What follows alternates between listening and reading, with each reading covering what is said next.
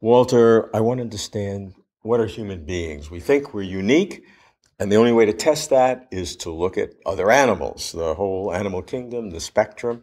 And what are some of those ways that humans are unique from animals? We think of free will, morality, consciousness, but animals have elements of all of those things. So how do you begin to differentiate humans? Well, people have proposed many different factors to differentiate animals from humans. Let's just focus on free will because that's a particularly important one that many people have cited. Sure. A lot of people try to understand free will in terms of souls, and then animals don't have souls, we do. But how do you tell they don't have souls? I don't know where people get that idea from. Or how do you tell we do? Or how do you tell we do? Exactly. And of course, there are religious traditions that say humans were created in God's image and animals weren't. And therefore, we can be spontaneous and act without being caused to act one way or the other, and they can't. And again, where do they get that idea from? Where's the evidence? As we've learned more and more about humans and about animals, we actually have learned that humans are a lot more like animals in many more respects than our predecessors thought. But I still think there's a difference. As my friend Mike Gazzaniga says, there can be a phase shift, just like between liquid water and ice when it passes a certain threshold. And humans are vastly different from animals in many, many important ways. Let me just mention two. The first is control, and the second is moral judgment. So with regard to control, animals usually act on instincts. And what that means is they have less control over how they behave in certain circumstances.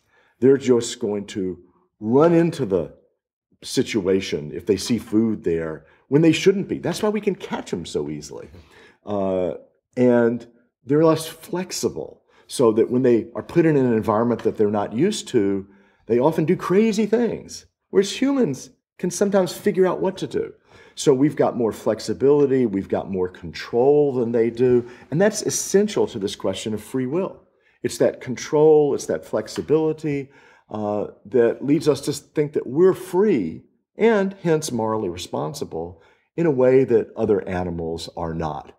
You can train animals. So you can train a dog not to go to the food until you say go. Absolutely, you can. And then once you've trained them to not go to the food unless they say go, well, now they've got a new kind of behavior pattern. But is it going to be flexible?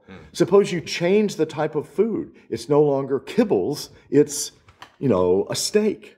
Well, is the training going to carry over or not?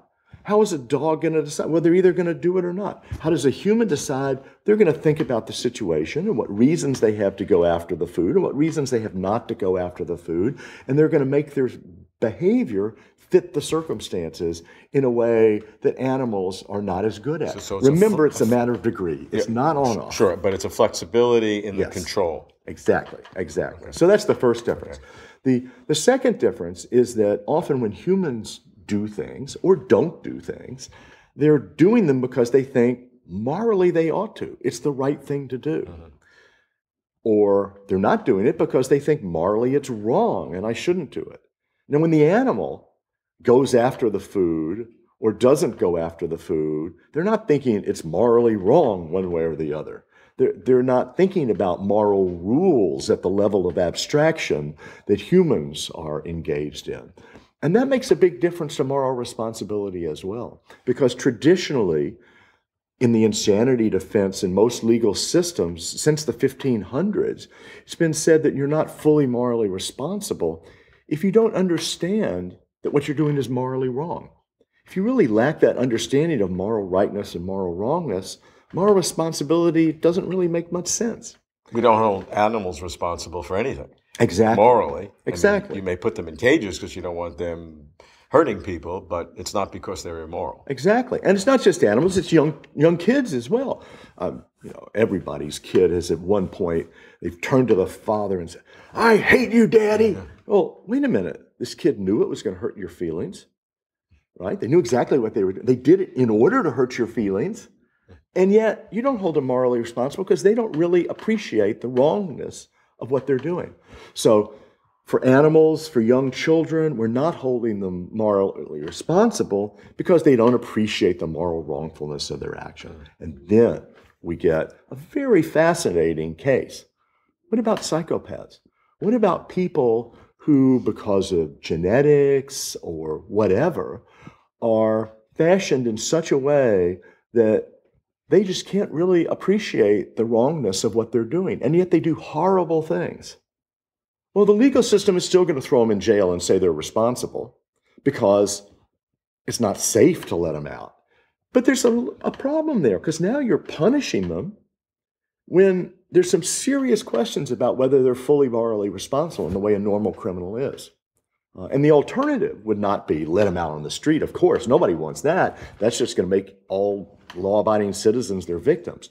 But the alternative would be to treat them more like an animal, to say, we need to confine them in a cage and make sure that the rest of society is safe from their mischief, but not pretend that it's because they're morally responsible and that we're punishing them like a normal person. Instead, to say it's more like a young child who doesn't really appreciate the wrongfulness of what they're doing. So I think there's at least one big difference, an important difference between humans, at least most humans, and other animals.